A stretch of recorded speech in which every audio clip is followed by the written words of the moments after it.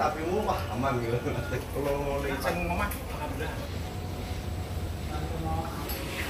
Jadi lagi. Jadi kan. Oh ya. Pun maksudnya ketok-ketok. Sapine kena, kukunya kena. Ramangan lah. Kalau di sini ada berapa sapi, Pak? Ada 21 sapi. Itu yang terjangkit PMK berapa? Yang terjangkit ada 17. Yang terjangkit itu terus diapain, Pak? Datang potong paksa. Potong paksa. Harganya ya turun drastis. Kerugian sendiri sampai berapa, Pak, itu, Pak? Ratusan juta kah? Iya. Bisa sampai segitu. Sampai segitu. Dulu pernah dijanjikan asuransi, tapi sampai sekarang belum ada realisasi. Arah Unes. Arah Unes. Ini saja sudah hangat.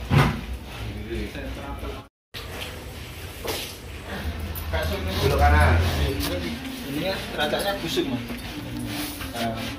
Ini kan busuk, Mas. Ini kan busuknya pada kayak sariawan. Berarti kan punya berapa sapi, Mas? Ini 8 kena semua. Kena semua dan terpaksa harus dijual ya. Itu saja penyakitnya, Mas. Tidak hitungan hari, bulan, tapi hitungan jam.